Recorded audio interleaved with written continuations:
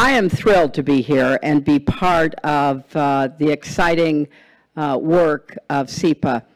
And as the Dean just said, there is such an enormous interest in making sure that scholarship and research scholars and practitioners really do come together in ways that will enhance each of their individual works and collectively give us the kind of guidance that we certainly need today.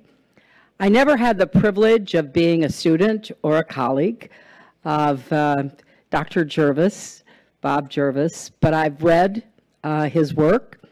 I followed his career, especially in intelligence, and I appreciated his very honest report coming out of the Iraq War and weapons of mass destruction, something that I had a personal interest in.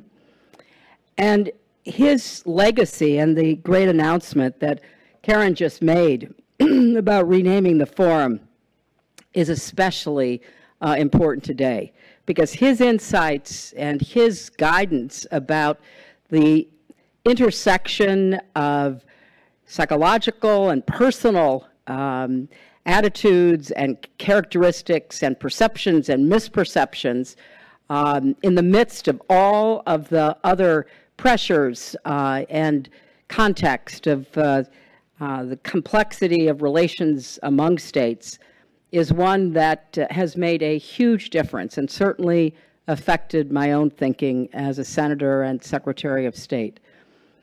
I'm excited, too, to be part of the plans that Karen has. She is like the original Energizer Bunny, I'm just going to tell you. I mean, I think I have energy, but nothing compared to her.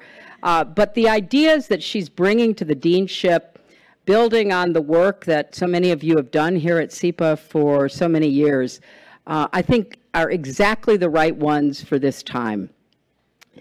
We have to engage students, and not just the extraordinary international students who come to SIPA in studying international affairs and policies, but we have to engage American students.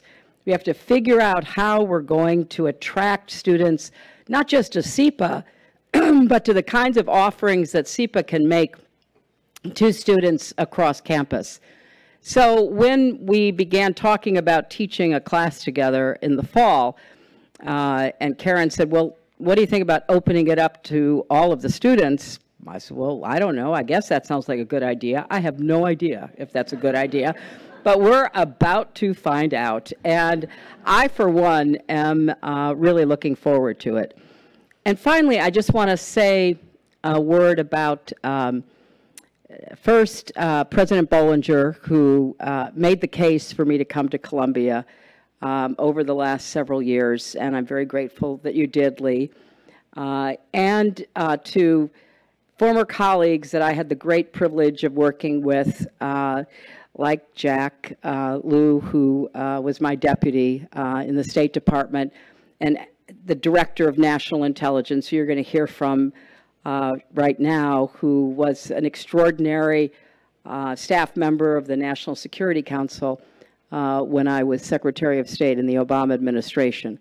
I was so privileged to work with people of this caliber who care so deeply about not only our country and our security, but about the kind of world that we're going to leave to our children and our grandchildren. And so it's a great privilege to me now to be part of SIPA, to be a professor of practice. I didn't even know what that was, but I'm learning.